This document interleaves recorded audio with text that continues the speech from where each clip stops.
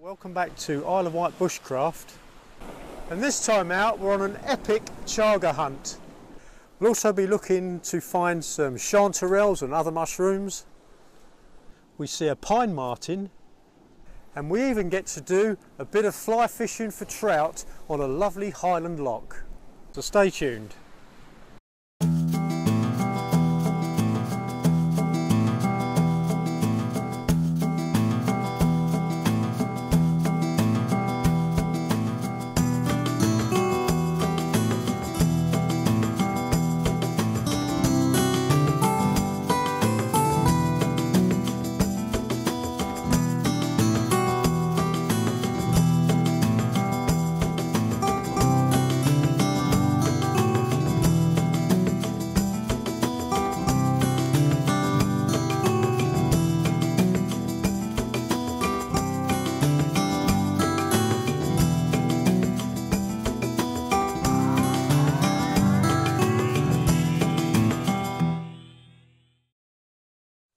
Well, hi folks, you join me here in the bonny Highlands of Scotland, and boy, what beautiful scenery all around me.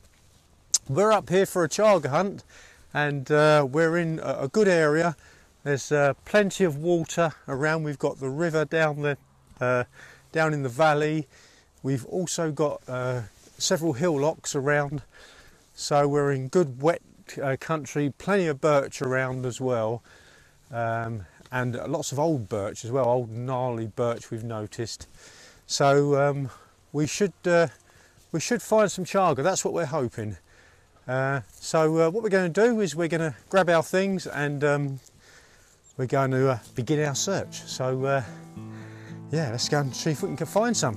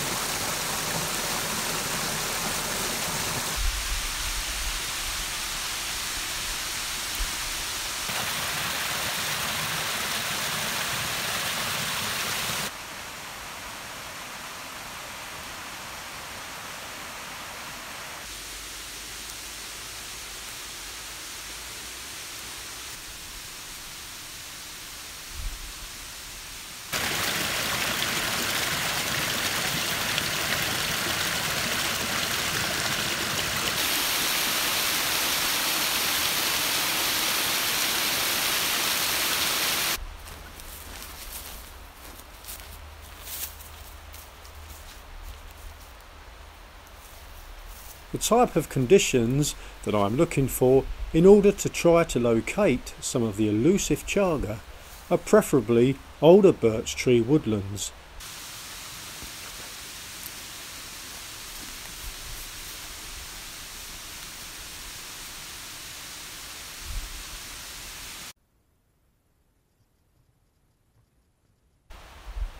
That slope downward toward a body of water, say a large loch or a river.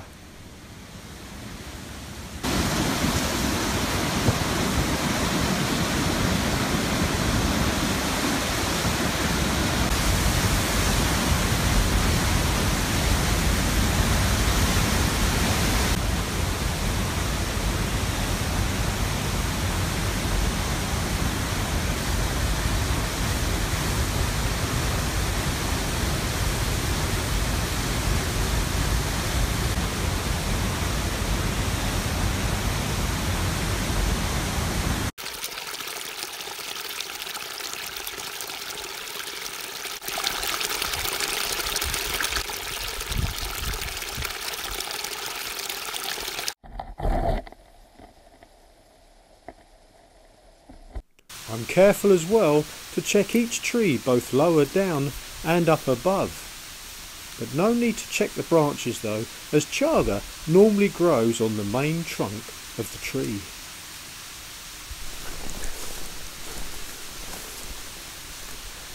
Here's something that can send your heart into a flutter when seen from a distance. From a distance you think, oh, that's a nice piece of chaga, but it's actually a burl. And some of these burls look very similar to chaga, but there is one distinctive difference. Even from a distance you can tell.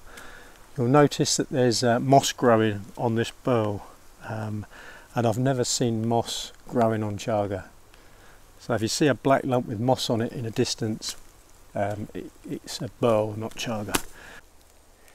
Yeah, as you can see, looks similar to a chaga from a distance, but that moss growing on it is a dead giveaway. And if I just break a piece off, you'll see that the outside of it does break off quite easily as well, the bark of the burl. And that just wouldn't happen with chaga. And again, the chaga's black, you'll see it is jet black. So, yep, gets your heart aflutter from a distance, but when you get a bit closer you realise you've been fooled.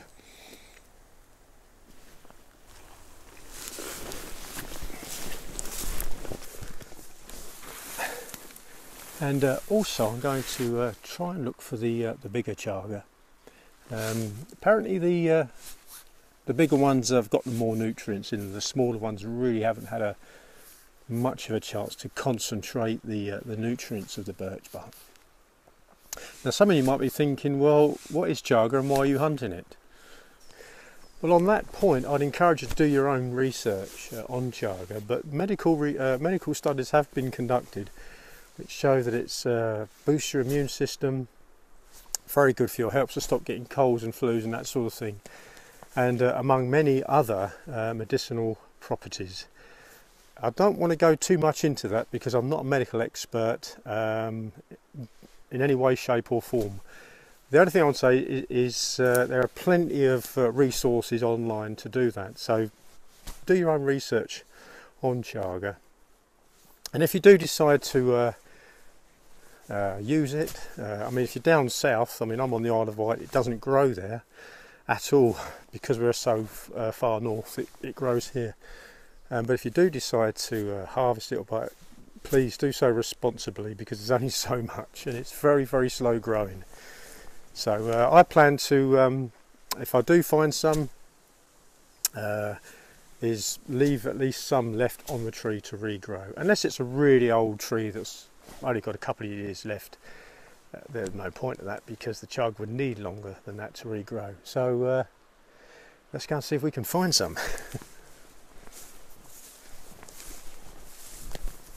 The other thing you need to be aware of is it's really only to harvest it during the autumn or the winter when the sap is stopped flowing through the birch tree. I think if you harvest it in the spring or summer. It doesn't do the tree much good. So yeah, we're here in the autumn now. It's early October, and so it should be okay to harvest it this time of the year.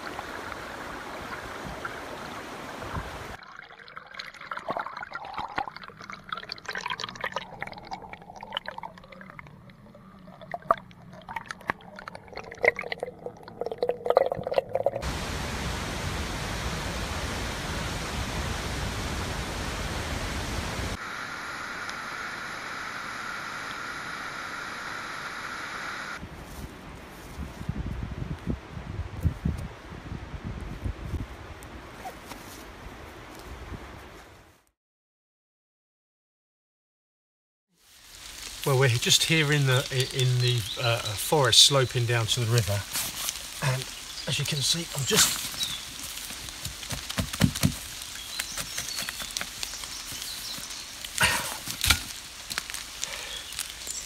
got that lovely lump of chaga, and I've just taken this off as well. I'm going to leave some on to regrow, but lovely Scottish chaga.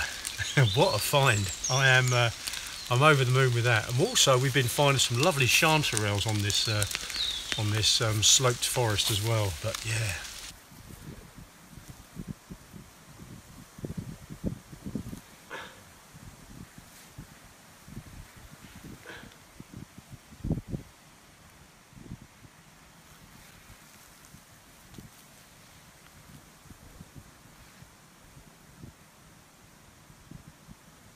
Now, I've never found these on the Isle of Wight, but as I say, we're up here in the heart of the Highlands on this mossy wooded slope under birch, and there's quite a few chanterelles around. So we had some of these last night as well, and we found some right outside the back of our cottage. So we had those as a nice mushroom. So chaga and chanterelles, you can't get better than that.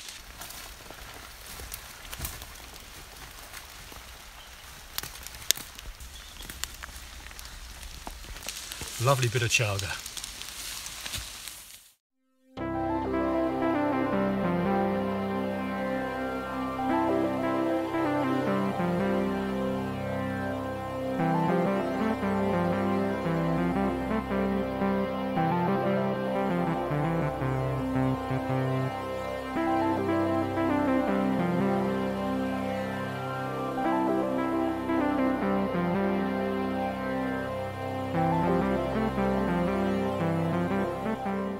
After venturing across the river valley and taking a short hike up the opposing slopes, it wasn't too long before we happened upon our second find of fine Scottish chaga.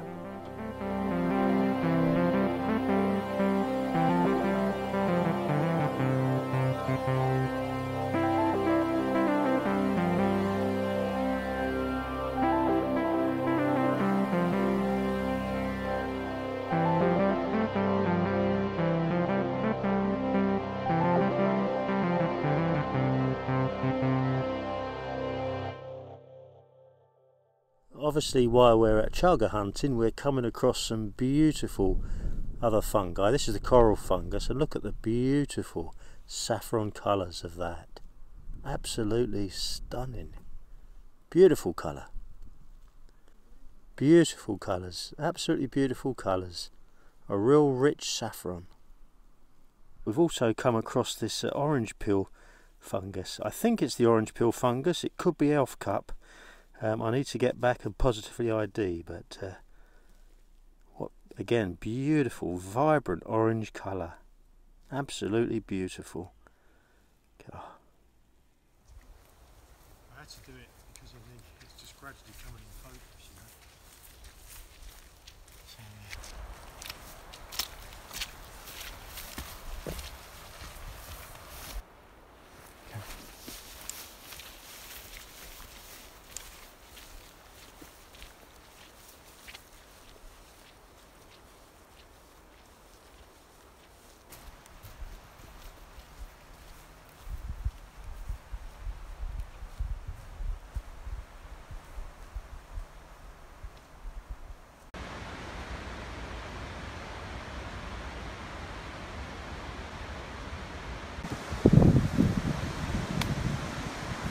So, well, as you can see, we're right by the side of this river, and we have found a massive amount of chaga.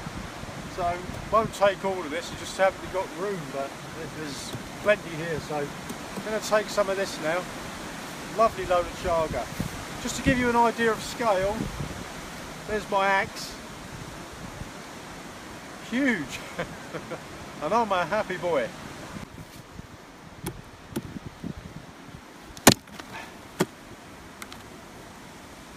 There we go, lovely chaga, beautiful, and there's loads of it. Really pleased, lovely piece of chaga.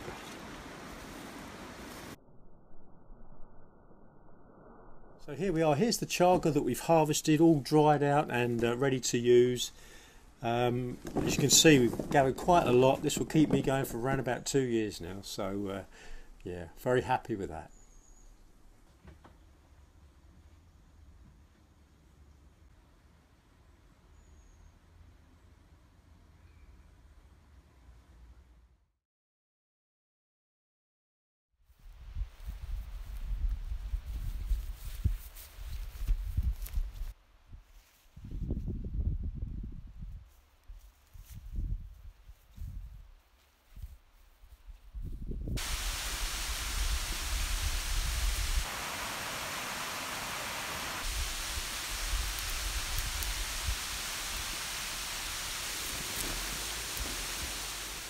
We had had such a good day hunting for chaga in the beautiful forests and woodlands of the Scottish Highlands. And, to cap it all, we were visited that evening by this cute little fella, the very rare Scottish pine marten. I had never ever before seen this beautiful creature, so this was a rare treat indeed.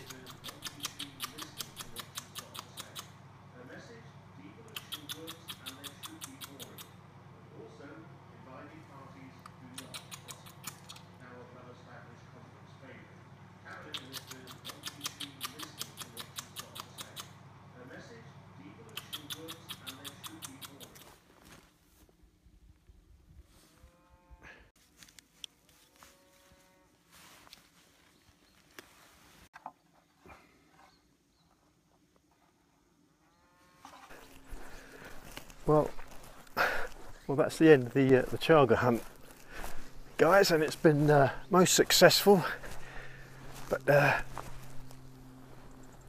couldn't finish up without doing a bit of highland trout fishing on this beautiful loch.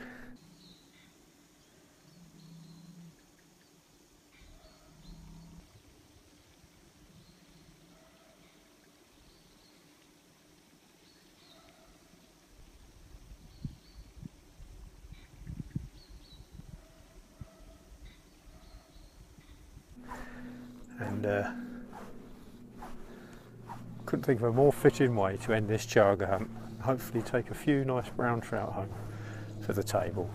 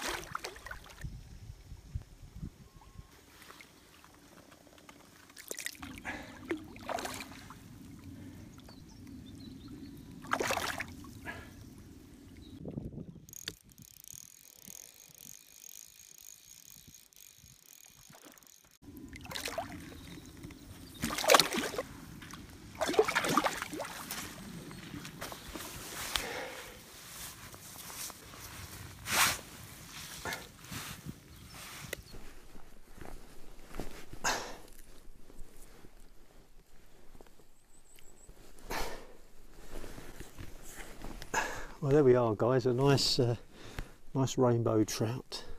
Nice plump one for the table tonight. So that's a great way to end this chaga hunt up in the Highlands of Scotland. So thanks for joining me, guys. And all being well, see you on the next video. Take care and bye for now.